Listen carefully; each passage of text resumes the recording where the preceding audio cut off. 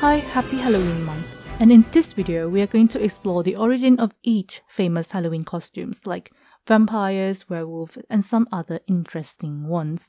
I'm not going to talk much about why we wear costumes on Halloween now. That's the topic for the next video I'll publish around Halloween. The next video will also cover things like why are sexy Halloween costumes a thing, so you can leave some questions you have about Halloween costumes here. I will try to answer to the best of my ability. For now, let's enjoy this spooky journey together.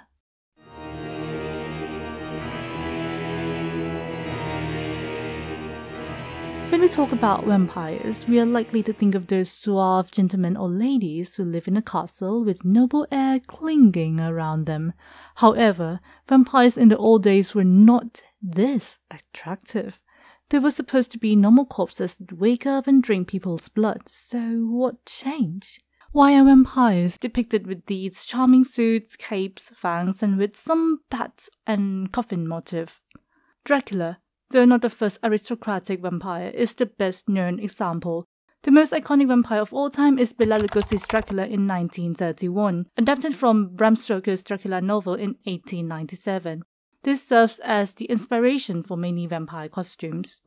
Many of you might already know that Bram Stoker took inspiration for Count Dracula from Vlad III of Romania, commonly known as Vlad the Impaler.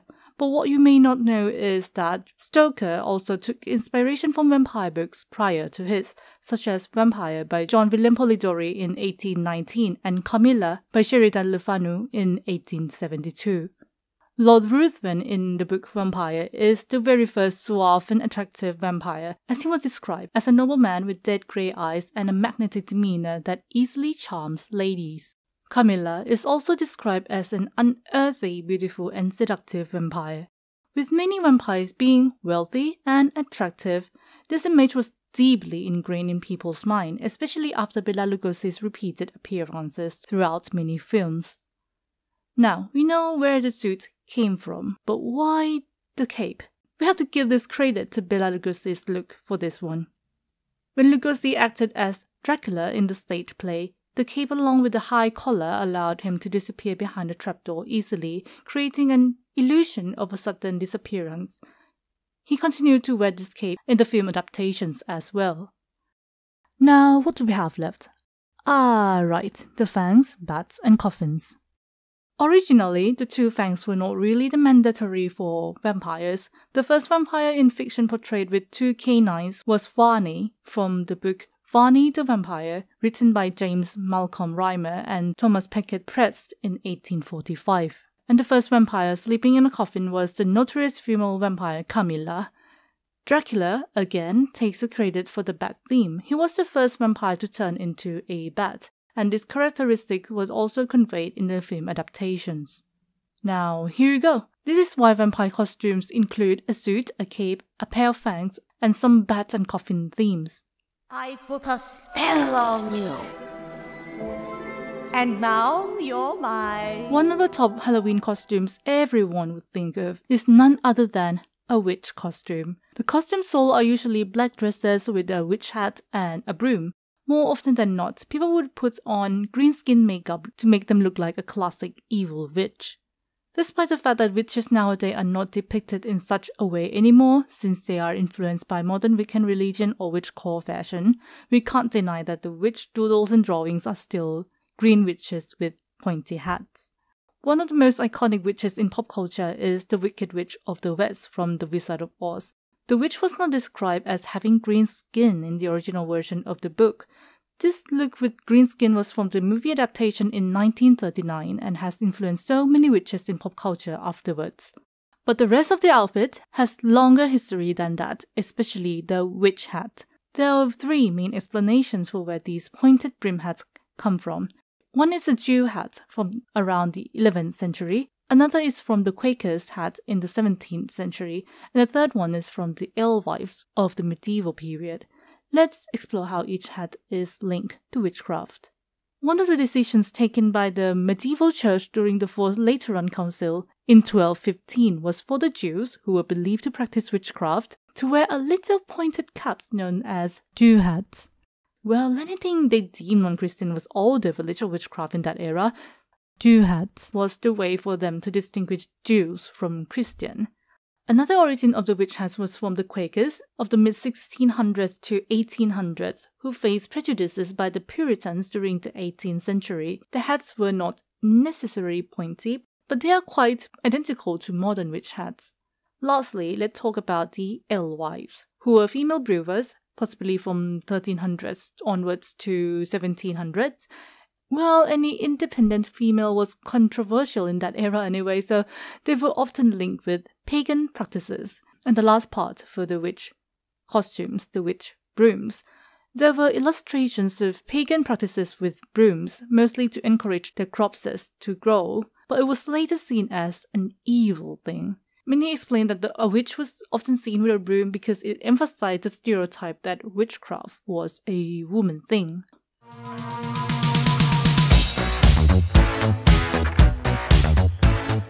Now for those who are too lazy to dress up but still need to show up at a Halloween party somehow, the easiest costume that you could wear that wouldn't raise any eyebrows is the bedsheet ghost costume. But why a ghost in a bedsheet? During Shakespeare's era, ghosts were portrayed wearing outdated outfits, especially in armor, to show that this character was not from that era. This is why Hamlet's father is often depicted in a suit of armor in historical depictions. Later on, people needed costumes that allowed ghost characters to disappear quietly. So what could be better than flowing white shrouds? This concept was inspired by how common or poor people buried bodies in the early modern period, with white shrouds wrapped over the body rather than in a coffin. The famous technique used together with a white shroud or bedsheet ghost is the pepper ghost technique. Pepper ghost is an optical illusion technique reflecting hidden objects to create ghostly images. John Henry Pepper used this method to project a seated skeleton covered in a white shroud onto a stage around 1860s. This marked the beginning of Pepper's ghost widespread use in theaters, haunted house, and theme park attractions. The reason why this costume went global can be traced back to the animation Lonesome Ghost, where Mickey Mouse, Goofy, and Donald Duck encounter bedsheet ghost. Another iconic character contributing to this trend is, you guessed it, Casper the Friendly Ghost in 1945.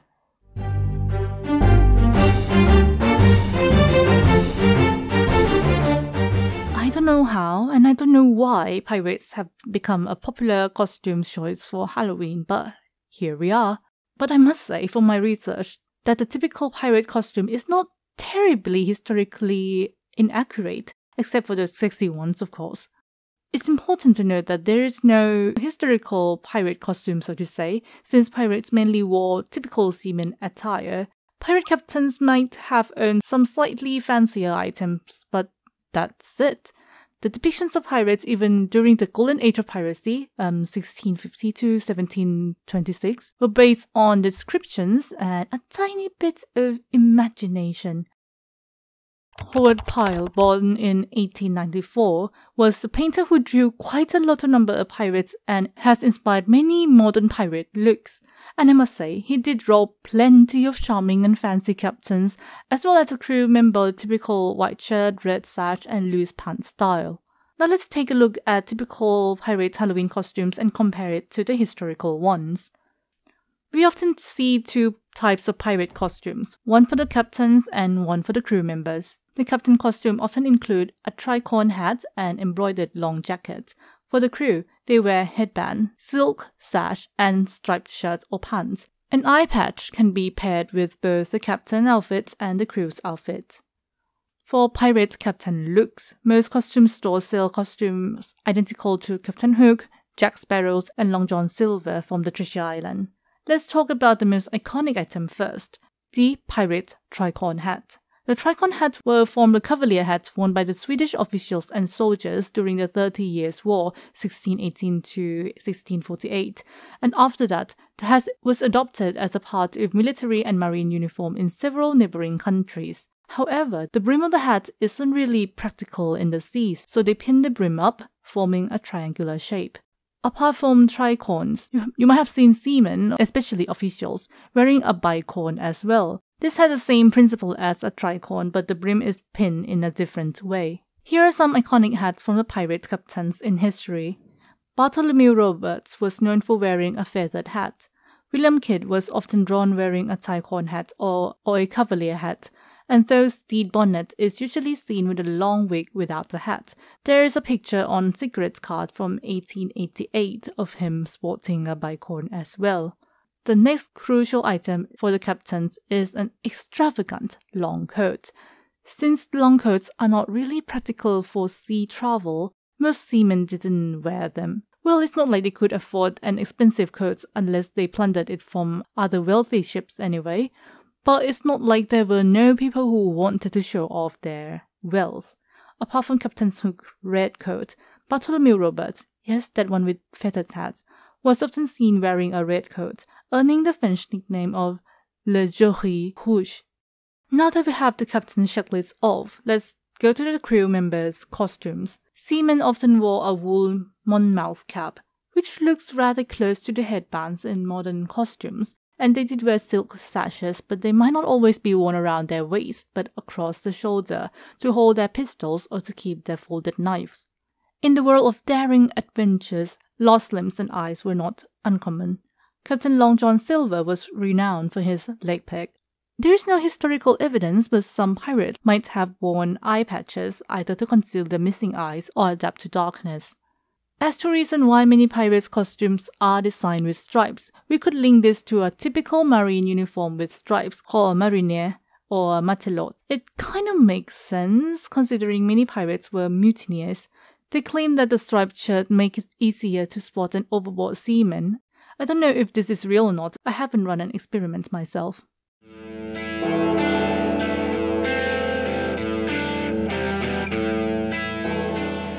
Now, let's get back to something more supernatural.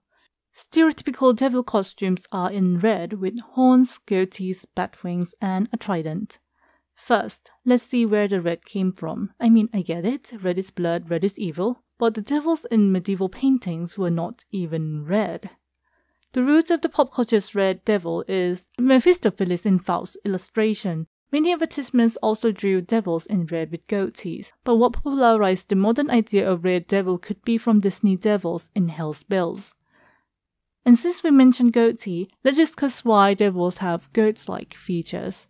The most likely theory is that the goat-like features derive from a Greek god, Pan, the god of fertility, the wild, and rustic music. Pan is known for his sexual prowess and sexual abandon, so which pagan god could be more perfect to blame than a god relating to amorous congress? That is why devil horns are nothing new. There were many illustrations from the medieval period depicting devils with horns. Similarly, bat wings are not really a new invention for devil design. Bats, being nocturnal creatures, have long been linked to darkness, in contrast to angels' pure white feathered wings. The devil pitchfork, however, has no obvious answer as to how and why it is included in a costume. Some people propose that the devil was supposed to be portrayed with a trident, the symbol of Poseidon, a pagan god in Christian belief, and it was later changed to a pitchfork due to, I don't know, maybe it was easier to explain to ordinary people that way. A pitchfork gives off a vibe of hurting evil souls like how humans hurt animals, so I guess that's a plus.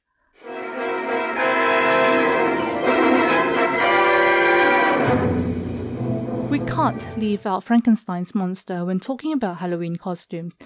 And thank God this costume origin is way easier to track. A square head with scars, green skin, and screws on its neck. These features are all from 1931's Frankenstein, with Boris Karloff as the actor. This design was created by Jack Pierce, and Universal owned the rights to this exact look. That's why we still occasionally see grey-skinned Frankenstein's monster, like in the 2004 film Van Helsing. But you will still be able to see this makeup in other films like The Munster, since this movie is also owned by Universal. Some of you might feel curious about why they decided to make Frankenstein's monster green in the black and white film. The answer is that, due to the color sensitivity of the film material used in the 1930s, certain tints of green appeared on screen as ghostly white, distinguishing Frankenstein from other human characters. And I guess when they copyrighted the look, they needed to copyright the whole look, including the green skin. And for those who wonder, how Mary Shelley, Frankenstein's author, described the monster in the book. Here is how she described it. His limbs were in proportion, and I had selected his features as beautiful. Beautiful, great God! His yellow skin scarcely covered the work of muscle and arteries beneath. His hair was of a lustrous black and flowing. His teeth of a pearly whiteness, luxuriances only form a more horrid contrast with his watery eyes, and seem almost of the same colour as the dun white sockets in which they were set, his shriveled complexions and straight black lips.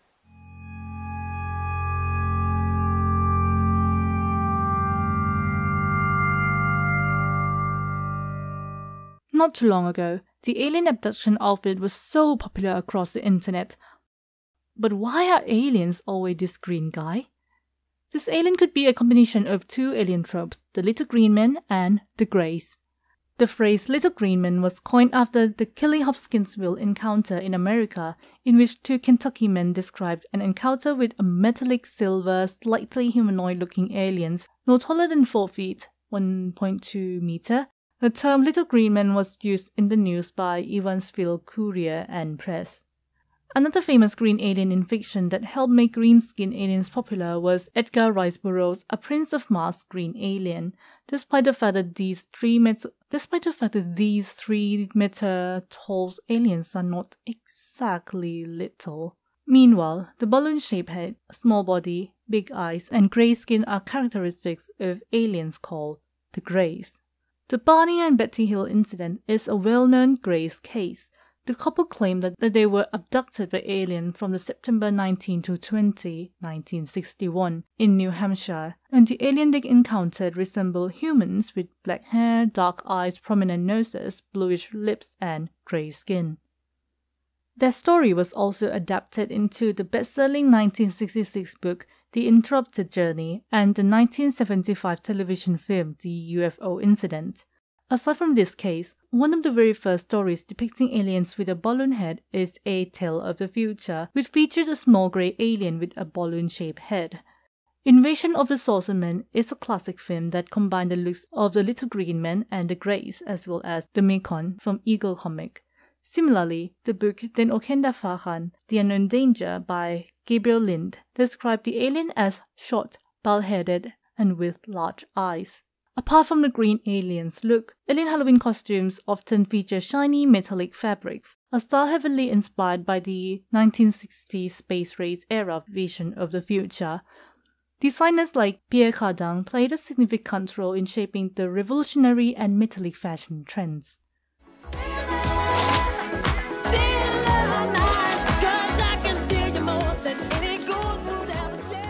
The zombie outfit is not really a fixed one. You just need to wear clothes stained with blood and put on some makeup that makes you look like a corpse that just arose from the dirt. But are we done here? Absolutely not. We haven't discussed the elephant in the room.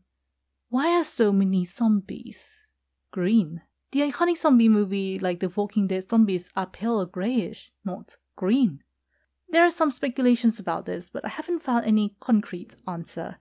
Some could say that zombies are green because green represents something rotten, or zombies are linked to Frankensteins since they are both corpses coming back to life. I have also found people saying that the color green was substituted for red in early video games because the gamers in some countries were not fans of spurting red blood streams. I'm not sure if they are referring to Mortal Kombat or some other games. One of the earliest green zombie reference is the film White Zombie in 1932. With this very notable green poster. Still, I'm not sure if this is the one that popularized the idea of zombies being green or not. Well, the zombie's skin tone is not that easily traced. The brain theme has a clear origin. While most zombies in film eat whatever flesh they could reach, the movie that sparks the trends of zombie eating brain is The Return of the Living Dead in 1985. Dan O'Bannon, writer and director of the movie, commented that zombies feast on brains of the living to alleviate pain. This led to many zombie-themed products with a brain in the design. And yup, that's why zombies are green and eat brains, I guess?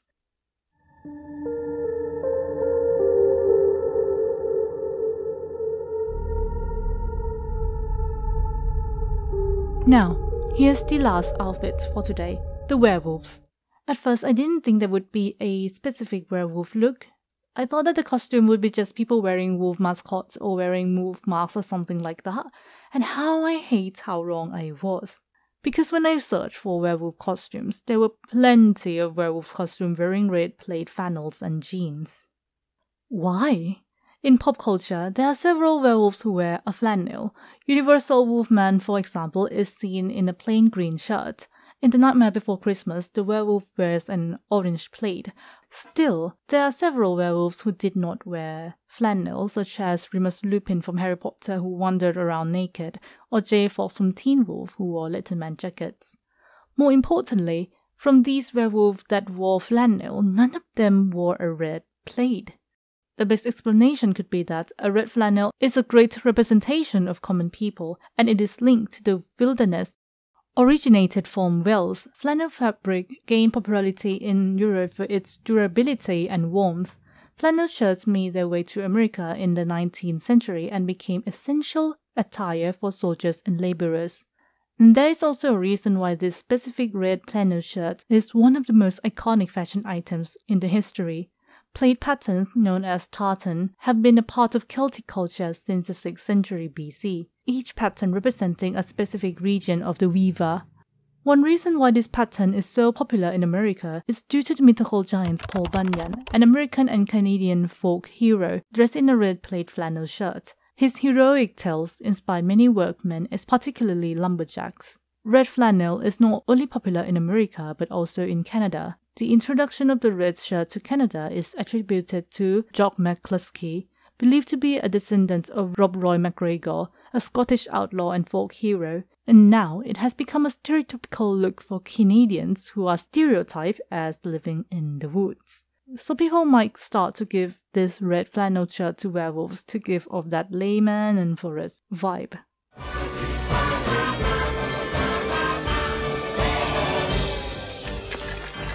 And there you go, the origin of the costumes of vampire, witches, ghosts, pirates, devils, Frankenstein's monsters, aliens, zombies, and werewolves. So, do you have an idea now of what you want to dress up as this Halloween? Do you have other characters you want to dress up as? Please share in the comment section. And I hope you have a very fun and spooky Halloween month. Phew, I was genuinely invested in the research and writing process, but dear, the script turned out to be much longer than I expected. But well, at least this is fun. Anyway, I hope you have an amazing time. As always, see you on the next journey.